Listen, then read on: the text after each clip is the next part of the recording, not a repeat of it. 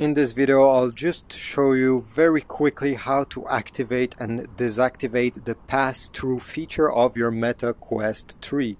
So this can be done even when you're playing a game. So the first thing you need to do, well, I'll do this, is to press the Meta logo on the right side controller over here on the side. And once this appears, you see this logo over here, well, this is it. You just have to press on it once, wait, and this will activate the pass-through. So the cameras of your Meta Quest 3 will be active and you'll be able to see a mixed reality. If you want to go back the way it was, you just have to press again on the same button.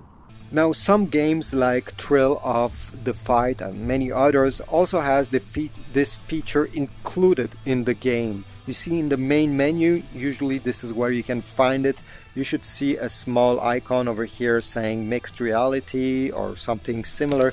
Just need to activate it this way, and you see now I'm looking at the menu of the game but with a mixed reality.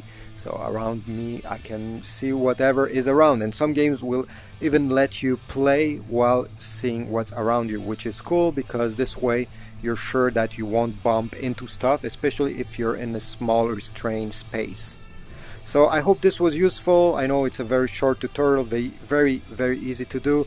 If this worked, please leave a like, comment down below, subscribe, and I'll see you in the next video.